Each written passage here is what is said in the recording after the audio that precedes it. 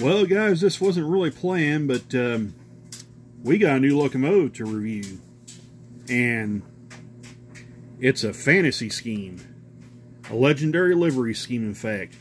Let's take a look at the Athearn Genesis SD70 decorated for Rio Grande right now.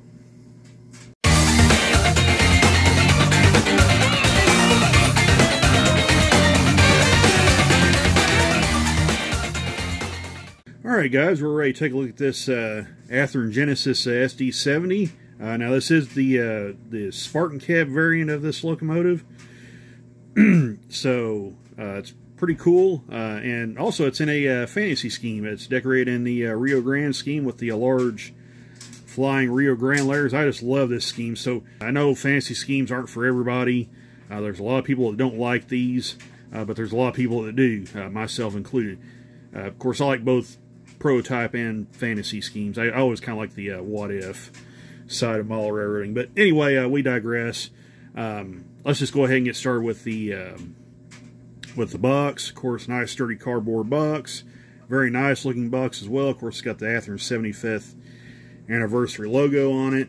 Nice gold trim lettering on here. Now, I believe Athearn is changing the box for the current run of locomotives. It's getting ready to come out. So these dark blue boxes are kind of becoming a thing of the past. So it's a really cool thing they got here. But yeah, really nice. The Athearn Genesis in the gold letters looks really good. Little gold pinstripe that runs down the side, but looks good as well. But the box is nice and sturdy. Should protect them all very nicely in storage and transport. We will go ahead and lift the top off this guy here, like so. Lay that off to the side right there. Of course, you got some documentation with your Tsunami Soundtracks guide right here. Basically gives you the basics on how to operate the sounds and the lighting features that these locomotives will possess. So that's really cool, really nice there. Of course, you got the exploded instruction sheet for the 70 series. That includes the Spartan cab here. In case you need to order any parts, you got that as well. And you got the Athearn newsletter sign-up deal here and a warranty card. That's what this thing is a warranty card. So that's all good. You got your paperwork, got a little foam liner here to add some extra protection, and inside we've got the locomotive resting in a nice protective clamshell with foam handrail protectors on here. You got a nice slip cover right here as well. Again, it should protect them all very nicely in storage and transport. So that all looks really good. So without further ado, let's just go ahead and take them all out and start reviewing this guy here. So hang on just a second. We'll be right back. Okay, just one thing real quick I want to show you, because this is something I have not seen in past Athearn releases. Check this out. They started putting the truck protectors in the packaging on the front and rear trucks on these locomotives now. That's really neat. That was something Athearn has not done in the past with past Genesis engines. Now, what these do, these protect the trucks from swinging back and forth and possibly causing damage to some of the details that's present around the truck side frames here, like the sanding lines and other small details. So, really cool that Athearn's included these. So, I just wanted to show you that real quick. Now, let's get to reviewing the engine. Okay, we're ready to start with the review on this locomotive. So, let's just go ahead and start with the front. So right here you got your nice snowplow. Looks very good. I like this this orange shade right here. Looks really nice. There's your MU cables right there. Looks very good. And these are kind of simulated rubber MU cables, so they will resist some handling. They do flex a little bit, so that looks very nice. You got your McHenry coupler right here, and this is kind of one of the weakest parts I feel of the Athearn Genesis series. Are these McHenry couplers. They're not the worst couplers ever made, but if you're going to pull like long, heavy trains with this engine, I would highly recommend swapping these out, because they will fail under pretty high stress. So yeah, like I say, if you're all pull long trains with them, I would highly recommend swapping these out for either a KD or your choice of metal coupler. Here's the other set of MU cables right here. Looks really good. There's your train line, brake line hose right there. Here's this red jumper cable that comes down off the front pilot here. Looks really good. Looks very, very nice. There's your front ditch lights there. Looks really good. Here's the on the nose striping looks really nice. Looks excellent on this engine. And there's the Rio Grande spelled out there on the nose. Looks very, very nice. Come up here to the top. The window glazing all looks really good. Has separately applied windshield wipers that you can see right there. And I'll try to zoom in on that a little bit more where you guys can see that. So yeah, there you go. So yeah, separately applied windshield wipers looks really good right there. There. Got some grab irons right here and on the side of the nose as well. Looks really nice. Love the orange highlights on the front steps too. That looks really good right there. So I like that a lot. Of course, you got your headlights right here. There's your number boards. And by the way, LED headlights and ditch lights on the locomotive as well. So that's really nice right there. So we'll back out. Kind of get one last look at the front here. Handrails look really good, nice and straight on the front and up the sides to the cab here. Looks good. You can see your antennas right here as well. There's your cab air conditioner right there as well. And we'll get a better look at that when we fly over the top of this engine too. So that looks really, really good. So, all right, we'll come down the side here. We'll just go ahead and start with the front trucks. So, details on the trucks look really good. By the way, the step details look really good too with the white highlights on the steps. Right there, it looks very nice. You can actually see the little light right there. Somebody that's pretty clever doing lighting stuff can hook up some LEDs with that and make those function, make it look really nice as well. However, from the factory, they do not function, so just FYI there. Like I said, truck detail looks very good here. There's your, they got separately applied shocks, struts, brake cylinders, separately little detail parts right there. Looks really good. And you can probably just make out the sanding lines right here. Right there, looks really good.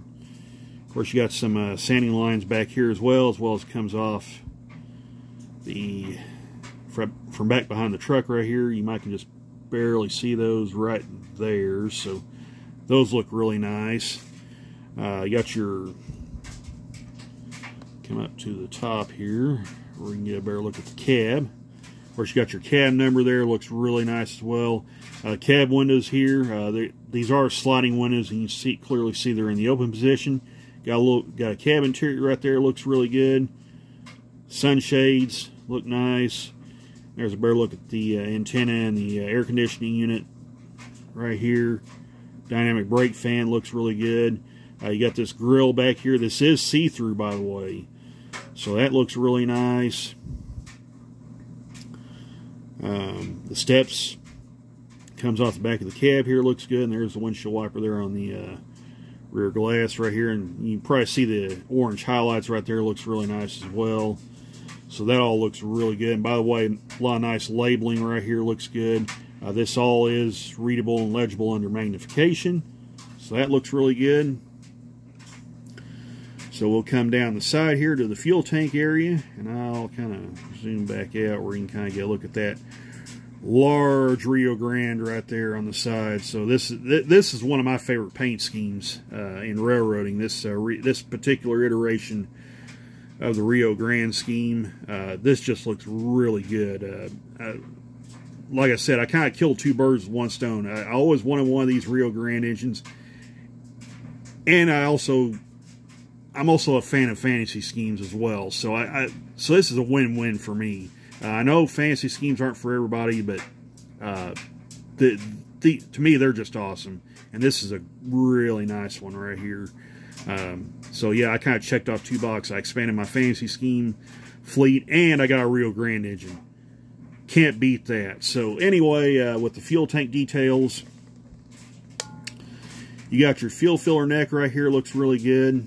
Your fuel sight gauge right here looks nice. Of course, you got some other little details. Maybe a little hard to see because of the black paint on this engine, but there are some other little details on the fuel tank. Looks really nice as well. And that really nice looking Rio Grande lettering there on the side. Just stunning. Love that. Got some other little warning labels right here as well. Looks good. You got your air horn right here. That's really cool. You might notice it's kind of mounted backwards from the normal orientation, but that's how Rio Grande did a lot of their engines. So that's a pretty cool little touch there. I like. So I say that's in videos I've seen. That's how a lot of Rio Grande's engines actually looked. So with the air horns on their locomotives. So yeah, I thought that's kind of a nice touch. So we'll come back here to the back. Again, more truck details right there. You can probably see those sanding lines a little better. Looks really nice back here. Again, more separately applied shock struts, brake cylinders, and other little details here. Looks really nice. And on the prototype, these are what they call steerable trucks. So how they function is, as the locomotive goes through a curve, each one of these axles will steer itself through the curves, and basically that reduces the rail wear and also allows the locomotive to grip the rail better for more pulling power. So that's a really cool truck design right there, and it's something I like quite a bit. So yeah. Back here you got your brake wheel, looks good. You got another little road number right back here on the rear. That's a cool touch right there as well. Again, those step highlights on the rear look really nice as well. The white highlights on the ends of the steps there. You can kind of see some of that walkway tread on the rear back here. It looks really good as well. So we will come to the rear here. And I'll zoom back in. We'll get a look at the rear of the locomotive here. Again, nice MU cluster back here on both sides. Looks really good. There's your brake hose right there. Your rear jumper cable. Again, McHenry coupler right here. Looks really nice. Handrails look nice and straight as well back here. And you got rear ditch lights as well. And those, I believe, do function as well there. So that's really cool. Come up to the top here. There's your rear headlight, rear number boards, grab irons here. Look really good. Very nice. And we'll come back to the other side of the locomotive. And pretty much same story, second verse. A lot of nice details on the rear truck here as well. There's, look, those Q fans up here on top that will get an even better look when we fly over the top of it. Grill detail, look here, looks really good, even though this isn't see-through back here, but it's very nicely molded right here. Looks really good. Come to the front area of the locomotive. And there you have it, right there. So there's the cab windows again. Looks really good. Your wind deflectors right here look nice. There's your bell right there. So I'll zoom in where you can kind of see that. But yeah, right there, there's the bell right there. So looks really good. Fuel tank details all look nice on that side as well. And we'll come back to the front, and there you have it. There's a look at the Athearn Genesis Legendary Liveries Rio Grande SD70. Really cool engine. So Before we take this thing out to do the sound test on it, because it is equipped with the Tsunami 2, I did neglect to mention that at the beginning of the video. So this is DCC and sound equipped. Let's do a quick flyover over the top of this guy, and then we'll head out to the layout and try it out. So hang on just a second. We'll be right back. Alright, we're here to do a quick flyover of this engine. So we'll start here at the front. You can really see that walkway tread right there. It looks really good on here. So and you better look at those grab irons on the nose as well. Looks nice. There's the antennas and the air conditioning unit on top. Of course, there's the dynamic brake fan. Looks really good as well. Come over the exhaust hatch right here. Looks really nice, and it is also see-through as well, so that looks really good. There's a look at that horn. Looks nice. Rear Q fans on the rear look really nice, and you see the fan blades in the underneath there, underneath the grill. Looks really good. Very, very nice. There's that rear grab iron on top just behind the fans. Looks good, and there's the rear. So, alright guys. There's a quick flyover of this wonderful looking SD70. By the way, I did neglect to mention that. I love the orange highlights on the steps that come off behind the cab there. That looks really, really nice right there. I like that. So, alright. There's a quick flyover of this SD70. What do you say we head out to the layout and do the sound test on this thing? We'll be right back.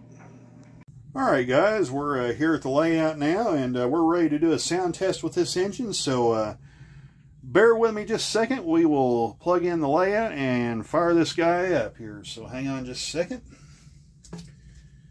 Let's go ahead and get that done. And you hear it going through the startup sequence.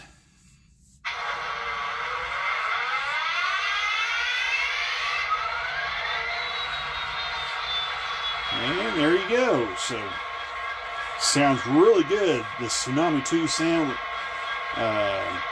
decoder.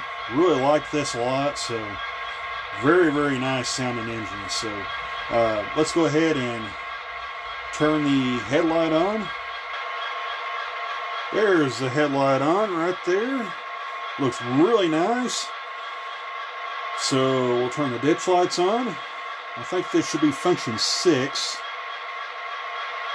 Okay, that didn't turn them on, so it should be there we go. Function 5 turns on the ditch lights on these. That looks really good right there. So really like that. So let's blow the horn. Actually, let's ring the bell first. Ring the bell. Bell's a little quiet, but still sounds really good. Blow the horn.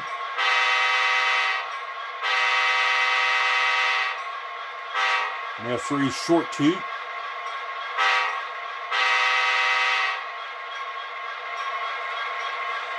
Alright, we will take this guy forward here. See me fix my cars, and I'm pushing forward just a little bit. There we go. So let's take this guy forward just a little bit. And you see it's moving at speed step 1. Whoopsies. Hit a dead spot in the track.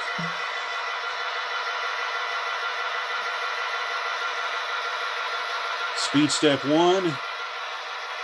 Very nice and slow.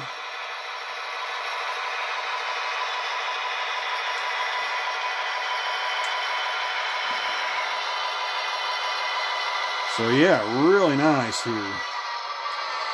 So I'm going to reposition the camera and we'll take a look at the rear ditch lights right quick. So hang on just a second. We'll be right back.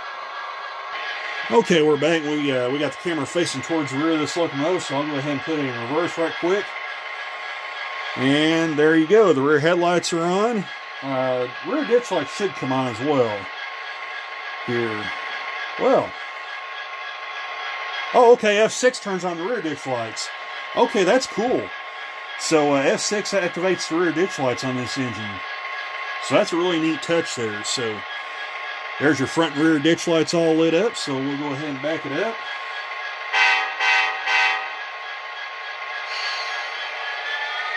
And while we're at it, we'll activate the dynamic brake.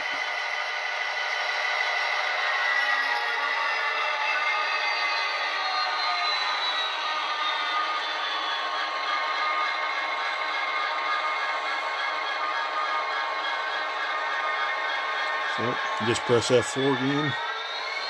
So, yeah. Really nice engine from Athearn. Really good sounding and performing engine. Yeah, really love this thing. So, alright guys, I'll take a look at the review on this Athearn Legendary Liveries Rio Grande SD70. Hope you guys enjoyed the video, and we'll catch you in the next one. Take care, everybody. Bye for now. And we'll leave you with a run-by, too, with this thing on a train. So hang on just a second. We'll be right back. Alright, guys. Thanks for watching.